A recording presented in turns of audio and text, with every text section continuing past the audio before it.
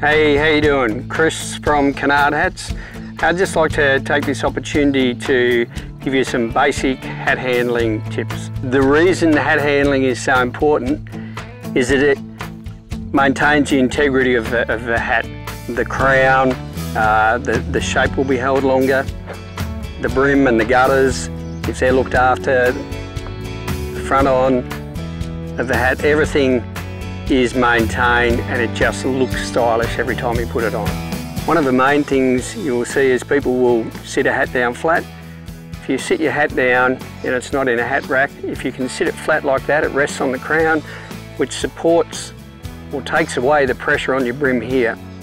If you sit it flat like that, eventually the integrity of a brim is compromised. One of the things I see quite regularly, which I don't like to do, but I'll just demonstrate, is people will pick the hat up like that or hang on to it by the brims.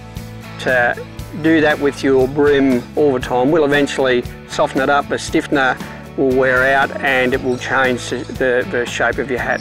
One real key to longevity for your hats is, and one thing I tell people all the time is, a palm leaf hat is a natural fibre, like a felt hat.